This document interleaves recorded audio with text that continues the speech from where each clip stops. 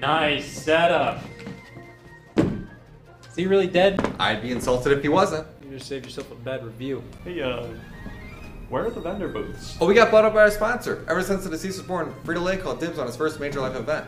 It was a roll of the dice, but it counts. Oh, no. These events are vital to my business. I've been waiting for this for years. Well, so did Frito-Lay.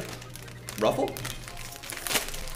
John, anyone just feeling negative energy with this place? No. What are you worried about? Afraid when the time comes for you, you get stuck with Motorola? It's not that. I'm just afraid of dying, you know? I'm afraid of you being a little bitch, okay? What's there to be afraid about dying? I, for one, cannot wait. Never knew you were such a big death junkie. Oh, big time. It's the exact opposite of sex, my mortal enemy. I will not stand for big corporations taking advantage of the dead. Give the startups a chance for once. That's it. I'm gonna do it. I'm gonna face my fears. I'm gonna walk straight up to that dead guy, look him in the eyes, and tell him off.